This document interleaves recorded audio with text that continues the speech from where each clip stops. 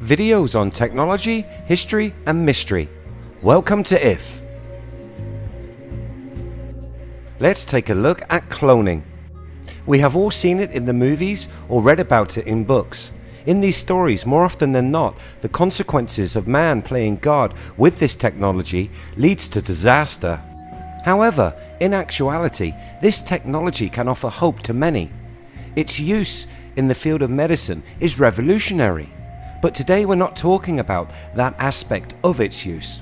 We're going to look at the resurrection of extinct species. Let's start out by saying I don't think we have to worry about T-Rex stomping down our streets anytime soon. This because scientists need to start the cloning process by first finding a sample of well-preserved and intact DNA. The chances of finding DNA which has survived millions of years is extremely slim, almost to the point of impossibility. But for animals which have died out more recently, there is a good chance of finding viable DNA. This has in fact just happened. A 50,000-year-old cave lion was found perfectly preserved in Siberia. This animal, once extinct, now has a chance to live again. The frozen body of a cub, said to be between 6 and 8 weeks old, was discovered in the Russian province of Yakutia. Locked in the permafrost of the tundra, its body kept in an impressive state. Dr. Albert Protopopov, head of the Department of Paleontology at the Academy of Sciences, believes that this specimen could supply enough DNA samples to clone the species and resurrect this species. And this seems very likely to happen.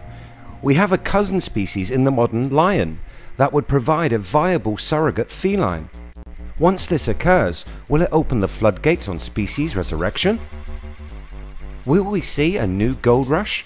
People frantically searching for preserved remains of long dead creatures in the hope of bringing them back. Which species are likely to join the cave line and get their second shot on the planet? The most commonly mentioned candidate for resurrection is the woolly mammoth. Flash frozen remains of woolly mammoths have been found preserved under the Siberian permafrost, just like the cave lion, and scientists hope their bones can be a source of good DNA. These bones containing marrow cells for cloning. Japanese and Russian scientists have announced they have such bones and predict they will be able to clone a mammoth in as little as 5 years. They plan to insert the nuclei from a mammoth cell into the egg of a modern elephant. The animal will then carry the mammoth embryo in its womb until birth, and then mammoths will once again walk the earth. Another iconic species from the same time period as the mammoth, the saber-toothed cats.